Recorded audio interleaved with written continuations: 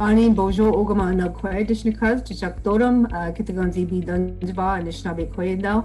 My English name is Sue Chiblow, and I'm in the Faculty of Environmental Studies and Urban Change.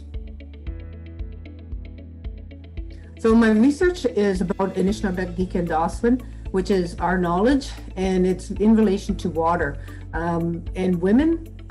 So understanding women's knowledge on how we govern the water and how we participate in different environmental government decision-making regimes in relation to the water.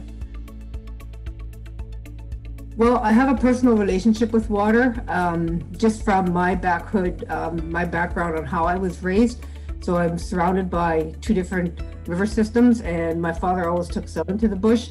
And then growing up as an adult, I worked for the Chiefs of Ontario, and when I was working with them, the biggest problem was the lack of clean drinking water at First Nation communities.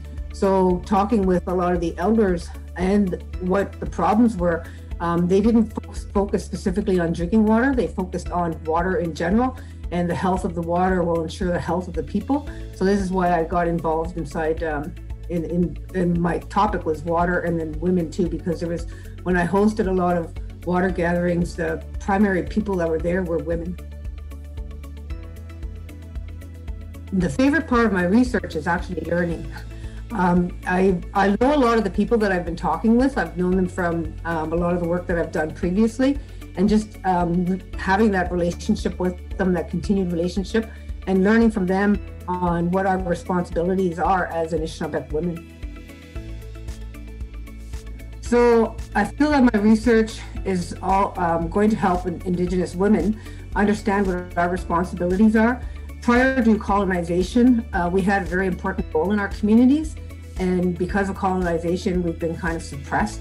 So I feel that will help women, I wouldn't necessarily say empower them, but help them understand what their responsibilities are. So those young women that are coming up will better understand their responsibilities and feel proud about that. And then in terms of governance, I hope that, I feel that the research will help governments understand the importance of women's roles in water decision making.